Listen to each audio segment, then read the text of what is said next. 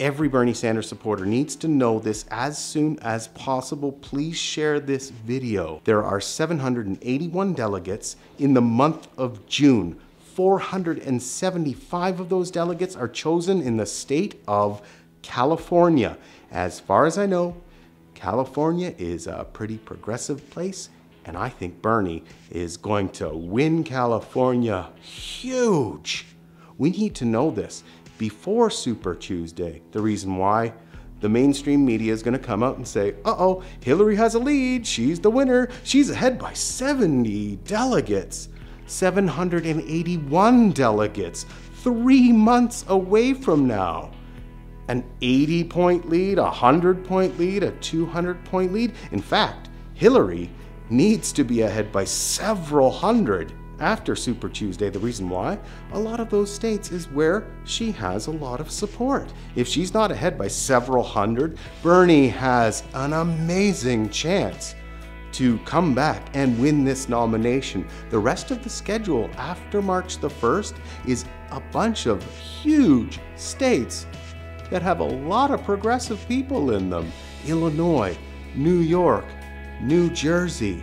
These are places where Bernie has a super chance of winning huge. No, Hillary needs to be ahead by a lot after Super Tuesday.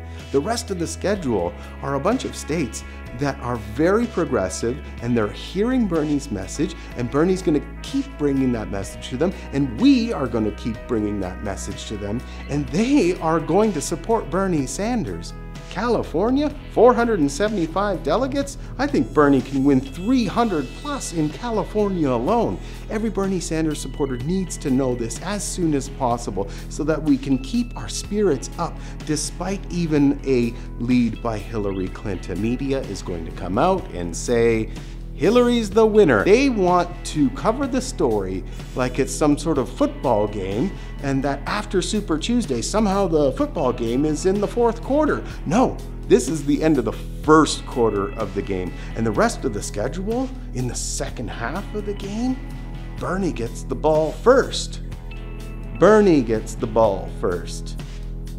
So please share this video. Of all my videos, this one is the one I really want to go viral, because I think we all need to know this as soon as possible. Let's get this story out there before the media starts spinning the numbers after Super Tuesday. We have come a very long way in 9 months. It is clear to me, and I think most observers, that the wind is at our backs.